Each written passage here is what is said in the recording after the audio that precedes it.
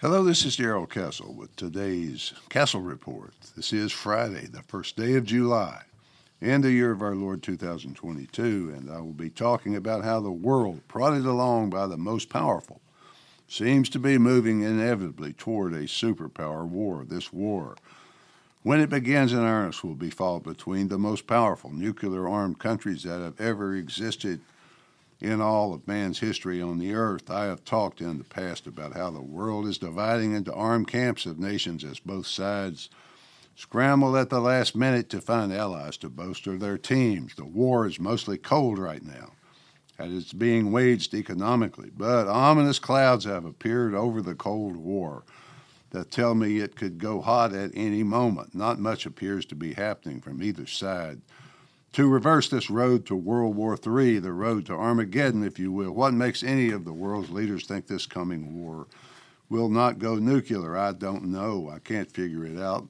Do they really think that a nation with thousands of nuclear missiles will lose a war or allow itself to suffer defeat with those missiles still in their silos? Apparently they do think so, or at least I hope they think so, because the alternative is even more terrifying. How do world wars begin? We know for certain because we have two examples to choose from. They begin one step at a time, one provocation at a time, one escalation at a time, one insult at a time, until finally the camel's back is broken and it's too late. The economic sanctions against Russia have not worked as well as had been hoped, so new kinds of sanctions have to be found to ratchet up the pressure. When sanctions fail to accomplish the desired result, then escalation is the natural response. Recently, the small but NATO and EU member state Lithuania blocked all the items sanctioned by the EU from being transported from Russia through the safe passage zone in Lithuania to the Russian conclave of Kaliningrad. That was a provocation the Russians say they're not willing to live with. And the Russian language was strong enough to cause the EU, but mostly France and Germany, to tell the Lithuanians to back off. Apparently, though, the Lithuanians have given them the middle finger on the order, for now at least. The world waits for a country of 2.5 million people to plunge it into nuclear war. It is understandable on the part of the Lithuanians because they suffered for decades under Soviet communism with its concrete building blocks, its lines to get a potato, etc. They don't want to go back to that. Who could blame them? But now they have Article 5 of the NATO Charter, which would permit or even require NATO to respond to a Russian attack. So perhaps they're confident enough to be reckless. The Russians responded first with strong diplomatic language, but recently they announced that they would put nuclear weapons into Belarus on the southern border of Lithuania and Poland. That was a pretty clear indication of the intent to use those weapons if Russian survival was at issue. Russia has also begun cyber attacks against Lithuania.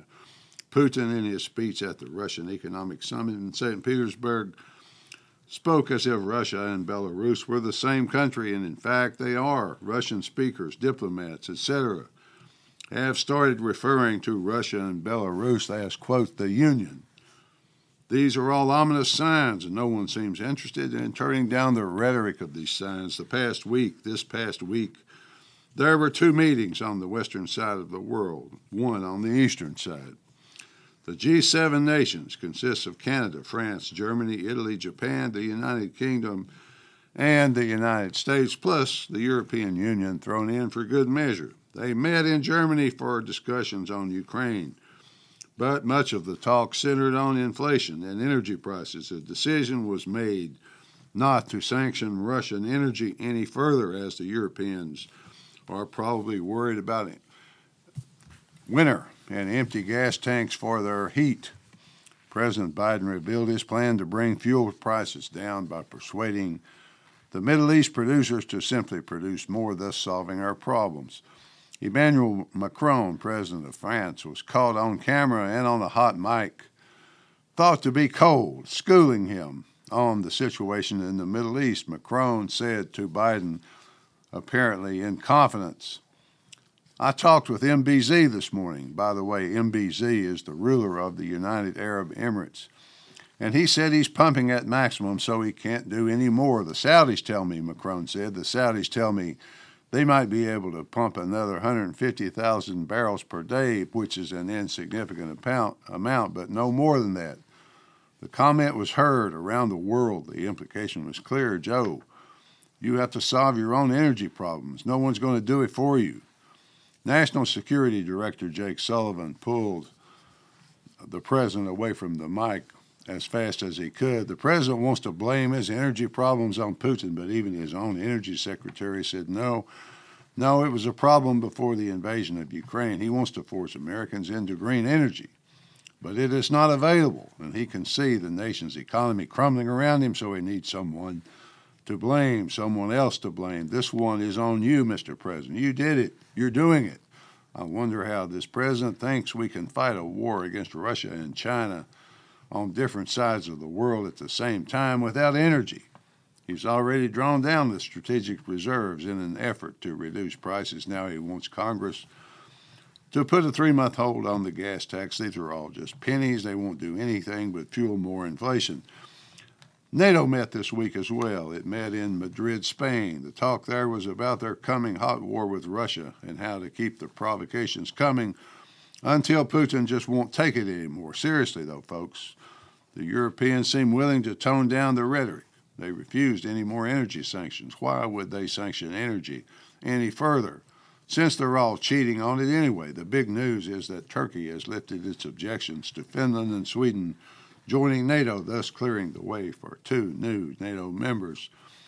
The Kurds have historic ethnic lands without borders, they say, along Syria's northern border and Turkey's southern border, extending all the way into Iraq. The Kurds say these are our generational homelands. The Turks say, no, that's not true. You're terrorists. The Turks are tired of these cross-border skirmishes and would not agree to NATO expansion until they had assurances that they would stop. Finland and Sweden lifted their arms embargo against Turkey and pledged not to support the Kurds anymore and to cooperate with Turkey on counterterrorism. So, poor Kurds. This was a diplomatic win for President Biden, who pushed hard to get the agreement.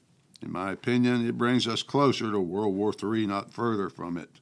For these reasons, Finland shares an 810-mile border with Russia, so rather than avoid NATO in Ukraine, Russia has another NATO country on its border. During the long 40-year Cold War, Sweden and Finland remained neutral, respecting an agreement made with Russia during World War II. But now I suppose it's time to forget all that, forget the lessons of history, just plunge ahead. Guess who pays for most of this, folks? That's right, you do, because all those weapons going to Turkey as part of this deal, including advanced fighters and upgrades for their F-16s, come to U.S. arms firms paid for with your tax dollars, or at least your future debt. Keep in mind, this is the same Turkey that bought S-400 air defense systems from Russia, specifically designed to shoot down the airplanes the U.S. was selling to the Turks, so maybe the technology of those jets made its way back to Russia. Mr. Erdogan, the Turkish leader, imprisons his political opponents, helps Iran evade sanctions, consolidates his own power by undermining election law. So how can we tell friend from foe in all this? I know the Soviets used to have a barrier. Churchill referred to it as the Iron Curtain. The U.S. spent countless billions of dollars to keep it from expanding until one day it just collapsed. Now the U.S. expends countless billions of dollars to be the one doing the expanding. Russia screams that this was not the deal. This was not the way it was agreed. But no one seems to be listening. On the other side of the world, another summit was held this week in Beijing, China. The normal BRICS nations were there, consisting of Brazil, Russia, India, China, and South Africa. Those nations have ambitions of expanding the alliance to a G8, including 3 other nations. Only India is not completely decided and seems to want trade with both sides. India has never condemned Russia's invasion of Ukraine. It's never stopped trading with Russia, despite the sanctions.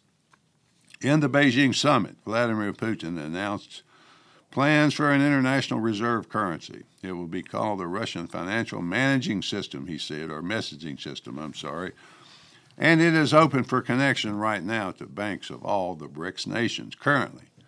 That consists of about 40% of the world's population and 25% of the world's economy. Washington imposed de-dollarization on Moscow, so Putin had to find some other way, some way around the dollar system. The Russians have been doing a brisk business, paying their payments in gold, so of course the West has to impose sanctions on gold transfers out of Russia, affecting Russia's ability to pay its bills. The North Koreans accused the U.S. of trying to expand NATO into the Pacific or form some form of Pacific version, including the U.S., Japan, and South Korea initially.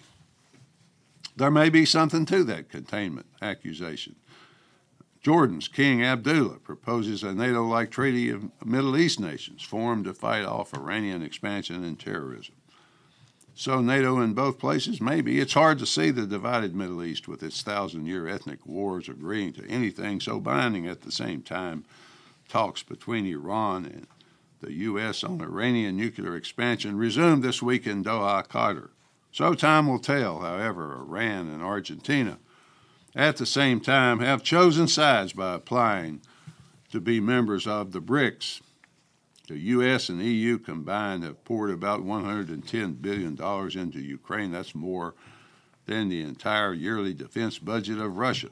What else would you call that but escalation? In addition, at the NATO summit, the U.S. announced that troop strength in Eastern Europe would be increased to about 300,000 troops, which is an incredible effort. Europe will have to go on general mobilization to meet even a small part of it, so the U.S. will see its army once again deployed, this time against a nuclear power. The deployment is announced to include the 101st Airborne Division. This is the same U.S. military growing critically short because of recruiting shortfalls, especially critically short of pilots. While this commitment was being made in Europe, the U.S. began construction on an advanced air base on the Pacific island of Tinian. You might recall from history that Tinian was paid for with the blood of U.S. Marines in World War II, and from it, a lone B-29 named Enola Gay delivered the atomic bomb over Hiroshima. This base is apparently intended as an insurance policy against the possible loss of Guam, I suppose, to Chinese missiles. Estimated completion date in about 12 months. China has been undergoing a massive military buildup for many years. The North Koreans just completed their 7th nuclear test. South Korea is reaching out for closer ties to NATO countries. China is expanding worldwide, especially in Africa, the Middle East. Now China is the largest trading partner in Latin and South America. When they work a deal to colonize some country, the Chinese import from China everything in the deal except a little local labor. The deal seems great to whatever warlord runs that country. Then all of a sudden, after a while, it's obvious they're being robbed. It's hard for the U.S. to counter these deals because the main thing we have to sell is weapons and our new ideology, of course, which doesn't work well in Africa or the Middle East or Latin America. Such an opportunity for America if we just had competent people in charge. In conclusion, a NATO strategy document that lists China as a strategic threat said it is contesting the rules-based international order. Who makes these rules but the U.S.?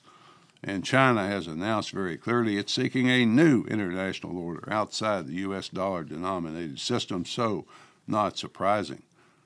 The U.S. continues to threaten, provoke, and bluster, as does China. Sooner or later, some small spark will set it off. Missiles will fly. I pray to God I'm wrong, folks. Finally, folks, it's clear to me that Joe Biden is not in charge of much of anything. The administration and corporate state appears to be running things. For example, the U.S. Secretary of State Anthony Blinken appointed the head of BlackRock Financial, which does a huge business in China, as its pivot to Asia point man responsible for containing China. He doesn't want China contained. Neither do the other revolving door corporate heads that run U.S. foreign and diplomatic policy. The people who run U.S.-China policy do not want China contained because they make billions from China. My view is that we do not have a functional central government anymore. Not at all. We're just an arm of the corporate, administrative, unelected, unaccountable state. They have us headed toward a catastrophic war. At least that's the way I see it.